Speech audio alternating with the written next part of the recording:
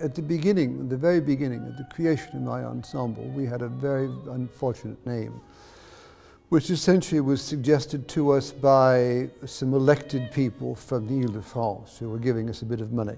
And it was going to be called the Ensemble Baroque et Vocal Baroque de l'Ile-de-France, which was not a very happy choice of a name. And one day I was having a rehearsal with my singers and my instrumental players, and we were actually rehearsing a piece called Les Arts Florissants, which is a marvelous little mini opera of Marc-Antoine Charpentier. And one of our singers, Michel Laplénie, his name is, at one point during the rehearsal closed his book and started to mutter, Les Arts Florissants, Les Arts Florissants, Les Arts Flo, oui. Ben voilà, j'ai trouvé le nom, I found the name. We're not going to be called that awful name with too many syllables and too many words. We're going to be simply called Les Arts Florissants. And since everybody loves abbreviations in France, it'll become Les Arts Flo. And it stuck. Composers, like writers, like painters, like sculptors, live moments of glory, and then live moments of less glory, sort of simply just being forgotten. It's not hard to sort of remind people today that Bach was forgotten after his death. Very few composers actually can sort of withstand the ravages of taste and musical change. Most composers have been rediscovered. That's to say, those composers who have lived, 400 or 300 or 200 years ago. And then they're rediscovered for reasons simply because, yes, their music is grand and great. If Bach had to be rediscovered, well, someone who's perhaps not as grand as Bach, like Marc-Antoine Charpentier, had even worse sort, you see. And the French, let's face it, are notoriously dependent on what they call la mode.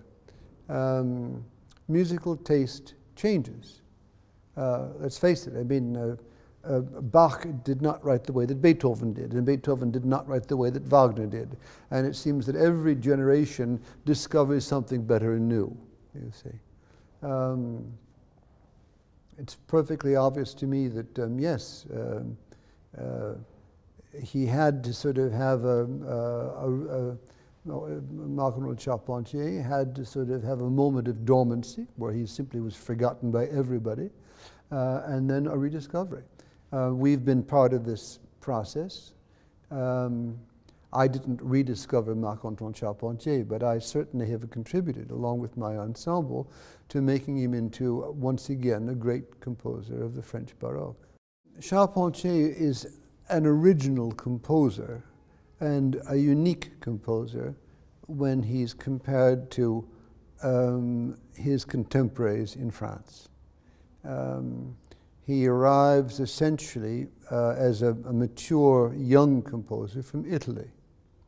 And he could write in the Italian style, which is very different than the French style.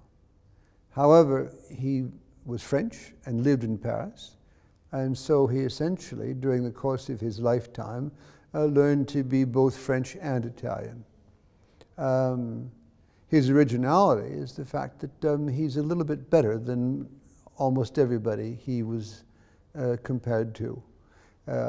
If I today can have a good, long, and hard look at as a musicologist and as a performing musician at the sort of the totality of French music making of the end of the 17th century, that includes people like Lully, Deslandes, and Charpentier, of course.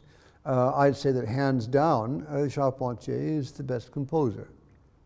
He's certainly the person who had the most under his belt in terms of musical experience. he wasn't by any means the most important or the most popular back then. That was Lully. The question that you've asked me is, why is his theater music underestimated, and is it important? Yes, it's very important, but the fact is he couldn't do it because there was a monopoly on essentially staged music for the theater, or if you will, opera. And this monopoly was held by Lully, Jean-Baptiste Lully, who was a very important man, a very important composer, in terms of the synthesis of ideas, perhaps even more important than Charpentier. But he was a ruthless man. He was an unpleasant man. And he was the king's favorite. And because he was in favor with the king, he was able to engineer a title. He became the surintendant de la musique. And he had control essentially over everything that had to do with music on stage, which meant that no one else could write the way he could, you see. So essentially, Charpentier lived most of his life as a very, very good composer of church music, of sacred music. That didn't, however, prevent him from being immensely talented as a writer for the stage. Molière knew that, because when after Molière had a row with Lully, Molière turns to Charpentier, and it's Charpentier who writes for the theater in a limited way because of the restrictions imposed by Lully.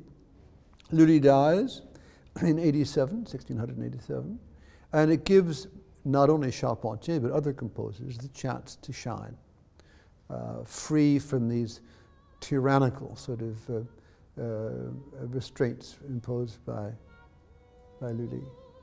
And it's that moment where he increases his production of essentially secular music and writes at the end of the century probably what is the most brilliant and the most moving, I think, of all of the great tragédies lyriques, which is Médée.